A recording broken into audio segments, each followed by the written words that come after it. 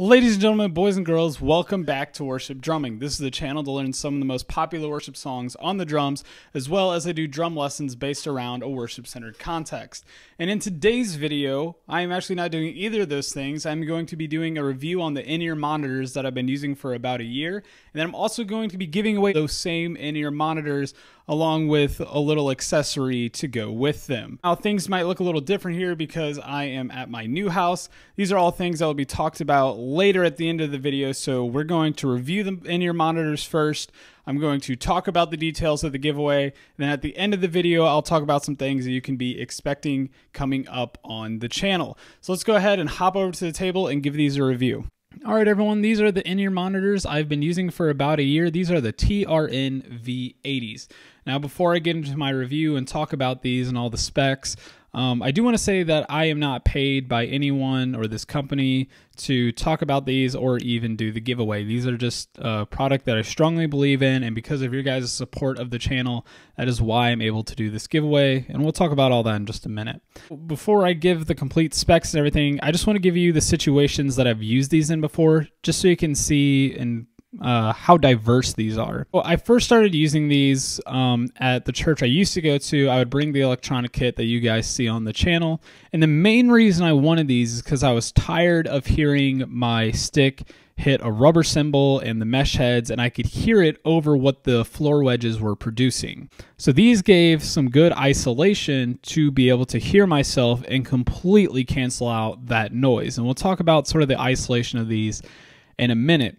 I will say everything wasn't just straightforward whenever setting this up. It did take a little bit of adjustment to get these to sound good. Now, I don't think that that was the headphone fault. I think that the fault there was just having everything balanced correctly, because these headphones honestly sound amazing. Just when I first had everything plugged in, I was trying to get going with it. There was some distortion in places between the bass guitar and the microphones, and if I remember correctly, it was literally just because we had things turned up too loud in certain spots with the way the audio was flowing to these. With a little bit of adjustment, we got them sounding amazing, and I was the only one on stage that used these. Now, the church I go to, everyone uses in-ear monitors, and it's an acoustic kit that I'm playing inside of a drum cage. So these give great isolation, so you're not worried about your ears being damaged by the noise, the loud noises that an acoustic kit can produce. These do really well at isolating it, and also it's just going to make it sound really well. The acoustic kit, every drum is mic'd, so I can hear it really well through these, and I can hear everyone on stage really well through these, and everything sounds pretty clear for the most part, I would say. Now let's get into some of the physical aspects of these. So these are very small whenever you look at them. You can see in my hand that just sort of this piece here and going around is the driver itself. Whenever you open the box, if you ever buy these or if you win the giveaway today, you will get an idea of just how small these are. And so you see that I have a little bit of red here on mine. That's just from an experiment that I failed at whenever I was trying to make these into more like custom in-ear monitors. If you're interested in things like that, you can go check out videos on YouTube about it. And there's one hole up front. So that's just some residue left over of my failed attempt. But honestly, it has not affected the sound of these whatsoever. And I believe these holes are there maybe to just let some sound in and out, so that way your ears aren't getting overwhelmed by the bass or the high end. Really great build quality there. I do believe it's an aluminum, so it's a little bit heavy, but it's not going to weigh down your ear or hurt your ear or anything. And they are labeled right and left, so you know which ear to put them in. And obviously they can only go in your right ear or your left ear. Then we have a 2-pin plug in here, which is actually very secure, and I did have a hard time plugging these in, and I have a hard time removing them because just how tight it fits into there. And once again, also labeled right and left, so you cannot put them in the wrong ones. Going to this part, you see this white plastic piece here. This is like a shrink wrap sort of thing. Cable is braided that it's shrink wrapped over, but most cables that you see or you've seen before probably have some sort of metal wire in them to allow you to stretch it out, and then it will hold that position, and then you can bend it around your ear real tight, and it will hold it around your ear real tight. Well, these actually, because it's the plastic, it just always wants to go back to that cane shape. And honestly, you would think that doesn't create a very tight seal around your ear or a tight fit. It actually does create a very tight fit around your ear, especially once you get these in your ear pretty deep.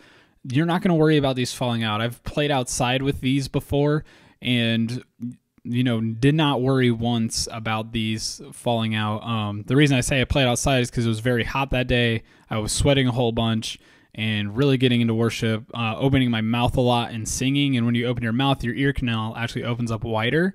And yeah, I didn't have to worry about these falling out or anything. They were a very nice, tight seal. Going down the cable, there is no adjustment to tighten these to the back of your head whenever you buy them. But a hack that my worship leader came up with, because his little tightener broke on his in-ear monitors, is just you put a little zip tie on there and then you can adjust them. So that's a cool thing if you want to be able to do that. But honestly, I never needed that.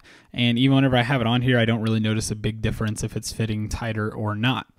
Going down the cable, it does hit a distributor and it goes to a just thicker braided cable here. The cable honestly feels kind of dainty whenever you first take it out, but this is my first pair of in-ear monitors, so I don't know if that's normal or not.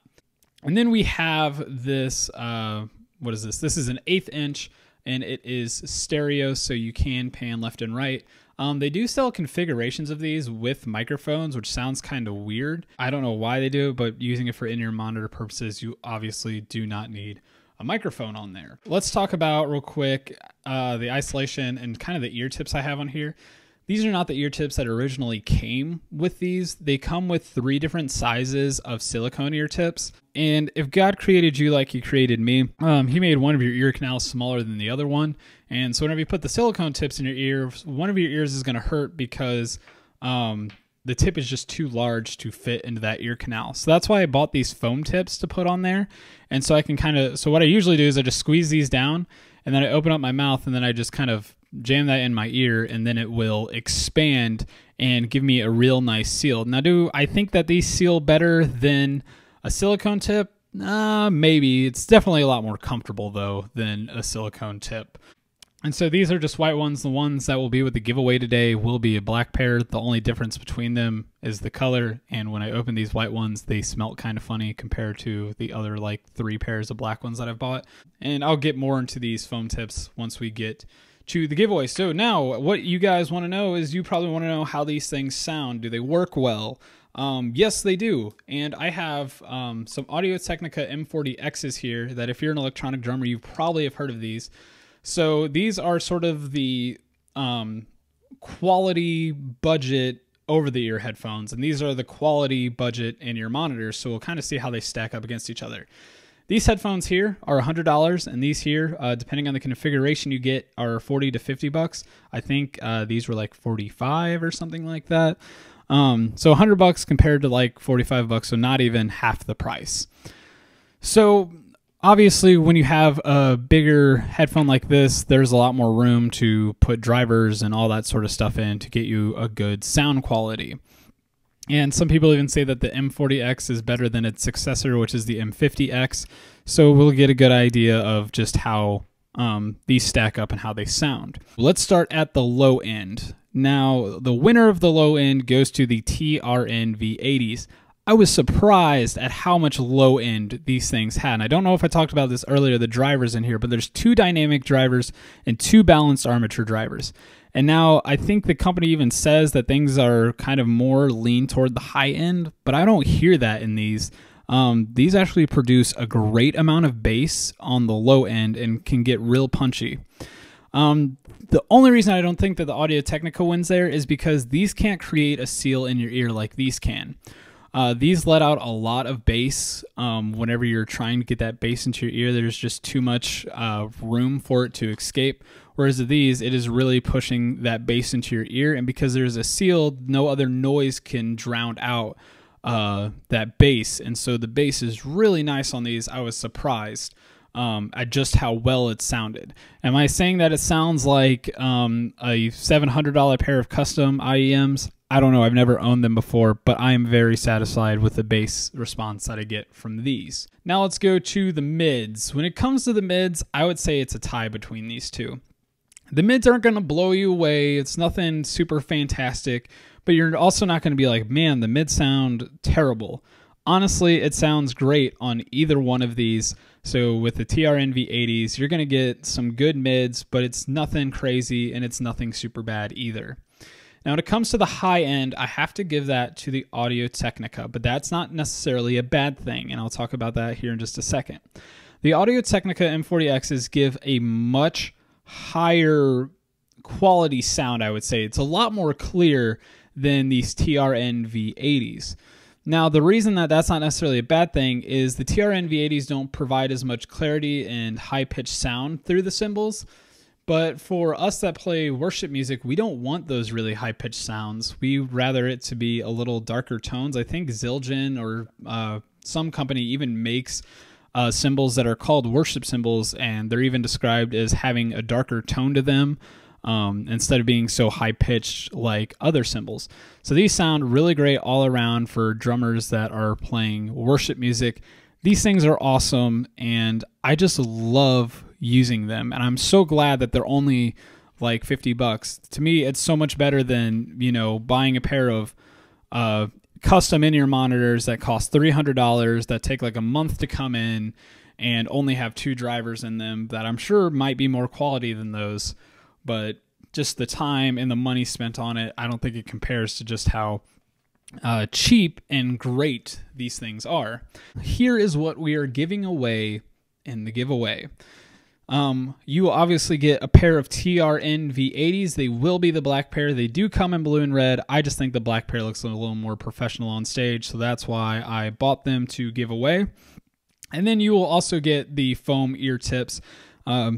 Inside of here, there is small, medium, and large sizes of the ear tips, and that's just because I don't know who's going to win, so I don't know if they need small, medium, or larges. And you can also try them out and determine which one you like best.